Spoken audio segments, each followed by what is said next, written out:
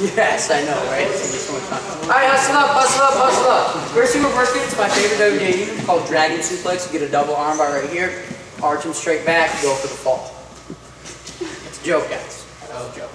I know, have those live. We good? We got everyone?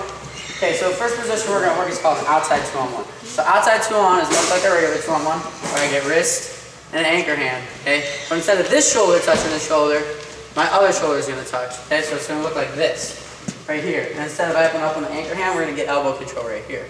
Okay, so there's a couple ways to get there. I can get my normal 2-on-1. Let's say you collar ties me, I peel, again, switch my hand over the top. Right here, I have my normal 2-on-1, then I switch my shoulder. Right here, hand slides down the elbow. We can also just straight up attack that because we're wrestling Greco right now. So I like to go baseball grip, and I slide my hand up to the elbow. So I think that's the easiest probably for some of you guys, but other guys I want to be able to work the transition between our normal 2-on-1 and our outside 2-on-1. So we're going to show both ways. So right here, baseball grip, shoulder to shoulder, slide up right here. Once I get here, okay, the whole key to this move, our first one is arm drag, is pulling, and it's going to set up our other attacks as well, pulling our elbow away from the side. I pull and I circle.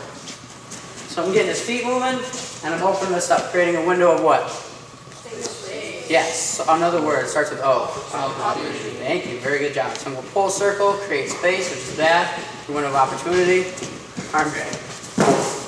Okay, now you notice that once I switch hands, one starts on the wrist, one's on the elbow, I pull. Then this wrist hand switches to the tricep, and I arm drag. And this free hand goes to the what? Very good. Here, circle pull. Is there any space between my hips and his? No. Am I bent over way over here like this? No, right? This is Greco, so I'm up tall. Are my legs straight? No. No, I'm bent. I'm in a good position. Okay, when I pull him down, do I hit a knee? No. Do I hit a knee? No. Why is that? No. Louder. More weight on it. You have to carry my weight. If I hit a knee, that takes a lot of weight and pressure off of it. Okay, so I stay on my feet the whole time. Circle pull, arm drag, finish. This is just the first one we're going to start with. It's going to be simple. From here, we're going to build in complexity and skill. Circle pull, arm drag down. Questions there? Okay, pretty simple. Remember, head's on the outside, so it's an outside 2-on-1. My inside hand is the one closest to him, wrist.